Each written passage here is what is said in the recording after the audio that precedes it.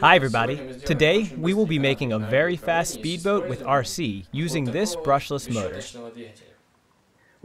A commutator motor has 2 wires for power, while a brushless one has 3. It will get very hot when running, so you need to cool it. This water cooling jacket will do it.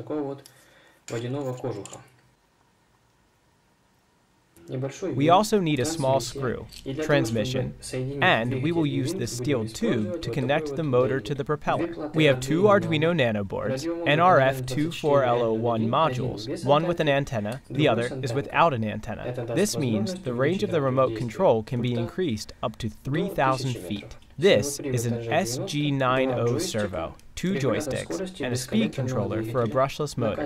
An 11.1 volt battery will be installed on the boat. That is 2200 mAh. A 9 volt battery for the joysticks. All the links for all the equipment used are in the video description below. Use extruded polystyrene for the boat's hull. You can buy it in a hardware store. It's usually used for wall insulation. Let's make the hull. Glue 2 polystyrene pieces, 14 inches by 7 inches together. I'll use 2-component glue for this.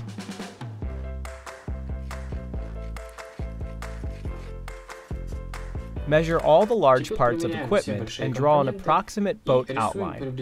I have a 5.5 inch to 11 inch shape. Cut it out. It should look like this. Make holes and cutouts for the equipment. The motor one goes first. Make a slot for the transmission and a hole for the roller. The steel tube diameter is 7 millimeters. I made a hole with a 5 millimeter drill. Now, the tube fits tightly. This is a very nice property of polystyrene.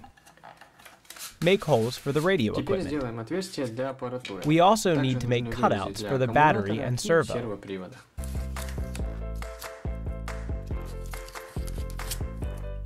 This is how it must look. Let's deal with the cooling. Take the fishing tank pipes and press them into place with bent wire using pliers. I drilled 2 holes inside under the motor and pushed the pipes through. Insert it in. Glue the pipes with the 2-component glue and glue the motor jacket to the polystyrene. Now, upload the receiver sketches into the Arduino. You can find the link on how to do it in the video description below.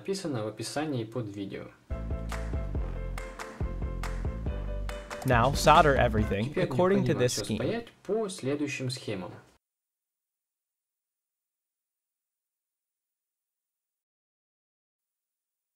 Take a look at the servo power on the transmitter scheme. These 11.1 volt batteries are made of 3 smaller batteries. These 4 wires are necessary for charging the battery.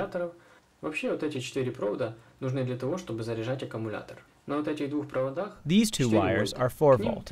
I connected them to the servo.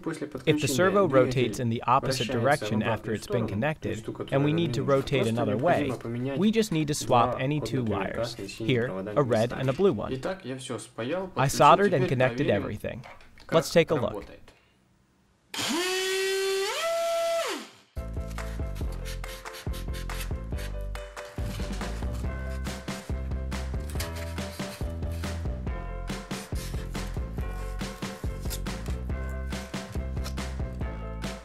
Take another polystyrene piece and make a lid. It should fit into the slots.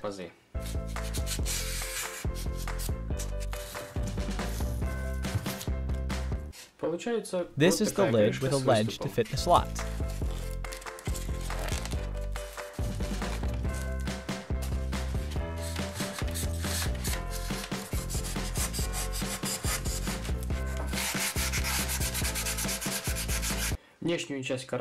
Put the PVA glue onto the boat's external parts, the hull and the cover. If you know why, leave a comment below. Use the same polystyrene to make a remote. It should look like this. Now we make the rotary system. We need 2 wires curved like this, and a wire with plastic. I attached the plastic with a glue gun. We also have the servo arm, 2 screws, and a thinner wire. The servo fixing lugs must be cut off. I'll do it with a hacksaw. This is how it should look.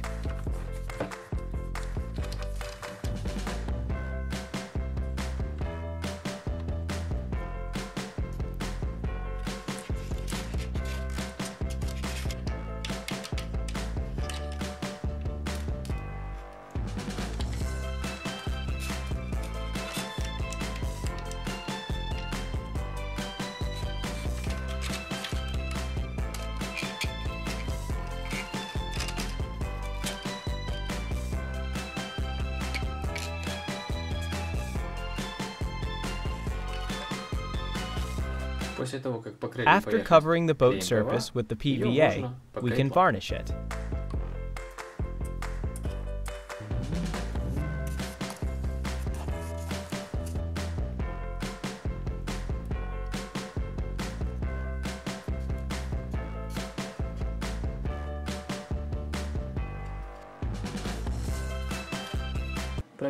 Check the rotation system. The blade must rotate at a slight angle so that the boat won't flip over in the water.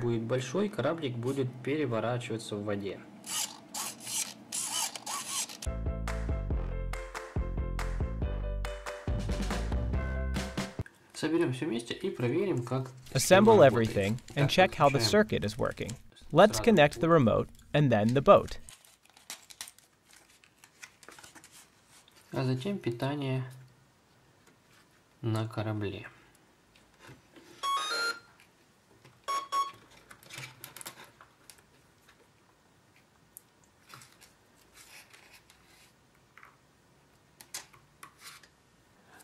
You cannot operate the motor straight away, as its speed controller is blocked.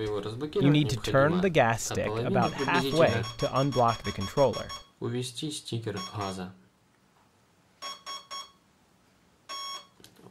As soon as you hear the signal, you can operate the boat.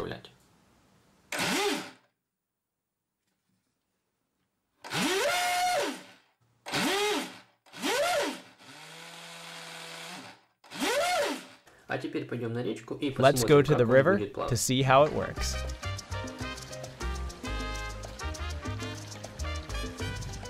Oops! During the 5 days while I was making the video, the cold temperature of 23 degrees Fahrenheit made the river freeze. There were fishermen walking on the ice there. Let's check how it works in the bath. But this is the minimum speed. Let's increase it.